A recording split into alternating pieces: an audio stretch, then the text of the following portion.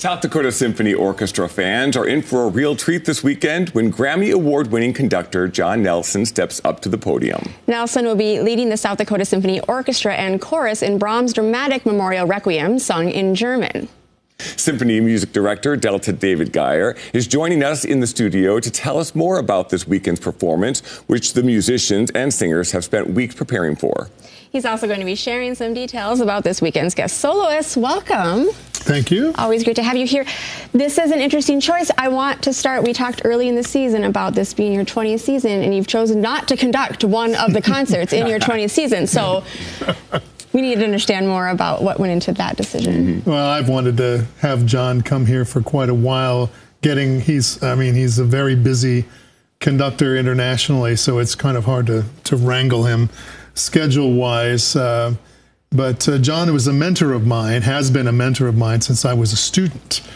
And he's lived in Europe mostly, but has you know, sort of, well, particularly in this sacred choral repertoire, he's been a big mentor of mine. So I've wanted to bring him here to work with our orchestra, and particularly with our chorus. And our chorus has just been getting better and better and better and better and better. And it was, you know, I wanted to make sure that we were ready for him to, with the level that he'll bring to this. So when I asked him, what would you like to conduct? And he said, oh, please let it be Brahms. I said, okay, done. That's, yeah, for sure. This is a real treat for you then. Oh, you're sitting back like this is it. Oh, yeah, just to see him work with our folks. And, you know, I'm sure he's going to love them, and I think they're going to love him. So, is there anything particular about this piece that you enjoy, that you recall? I mean, I'm sure you've conducted this many times.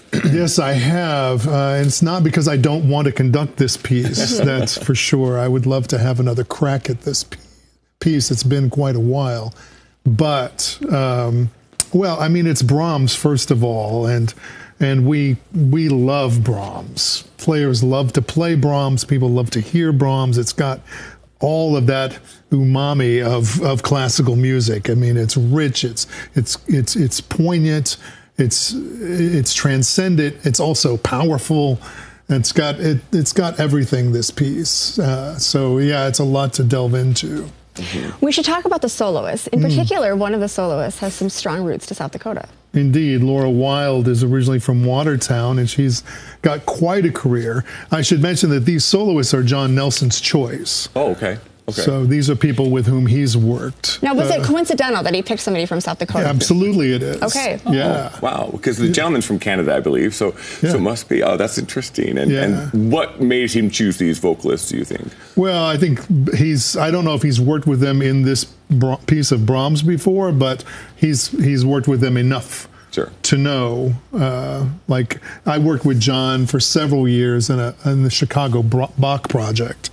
And that's where I met Daniel Okulich. I actually conducted a B minor mass of Bach, where Daniel was the soloist. And so I can totally understand why John would like tap him and say, yeah, you're my Brahms guy. But that's meaningful, particularly with him not even, there's no choice in this being from South Dakota, but you're very focused on always showing people here what they can do with music here and from here. And so it's a meaningful thing to have somebody from South Dakota. Absolutely. To show other people out here like what you can do. Absolutely. Right?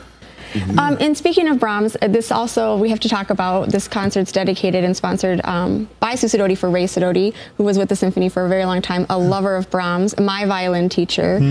So I think also special to the musicians in that way too. He was a fixture to the community as a violinist and a teacher. Absolutely. No, it's we all loved and respected Ray so much.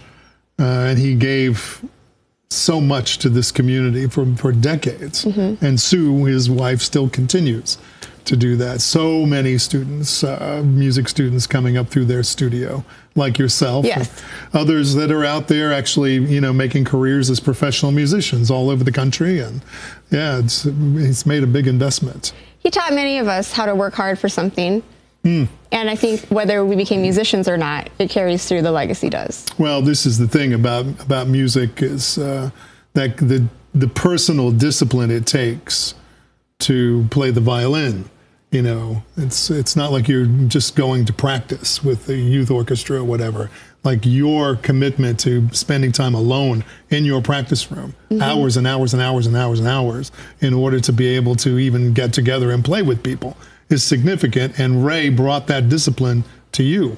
He did. He did. And now you've applied it to everything else in your life. It's true. It's true. Yeah. For those who are going to the concert this weekend, are there any nuggets to look for? Anything in there that people are really love to hear a piece, or certain that there's things that they're looking for in this particular piece? Well, beauty, glorious beauty. I mean, this is a very non-Geyer program because it's an all Brahms program. And you know, if it were me and I had a first half of a program with the Brahms Requiem, I would do some wonky contemporary piece. You know, that's who I am. You know, to take the art form further. But John said, no, let's just let it be Brahms. So I can tell you that our players also may be a little relieved, you know, just to play Brahms for a week, you know, and to just, you know, resonate in this glorious sound. I love watching you conduct, and when you're communicating with the orchestra. With this conductor, is there anything to look for from the audience that you can really kind of maybe see a little bit into the soul of a conductor when you see them communicating?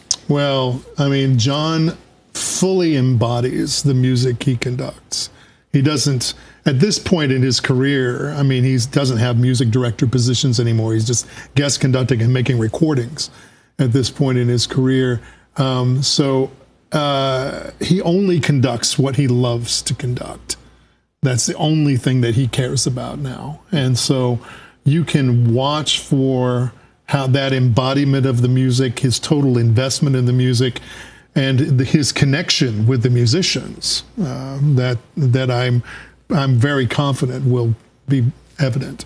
It means a lot to the musicians too to be able to experience something like that. I think so. Right? Yeah. Yeah, and it's nice for a conductor to get to a point in their life where they can choose what they want to conduct. You know what I mean? I look forward to that. Like, not to have a mission to do something for anything else, but just to enjoy it. Sure. Well, thank you so much for joining us. We'll be excited to experience this in a spectator just like you. Yeah, Thank you so much. Thanks.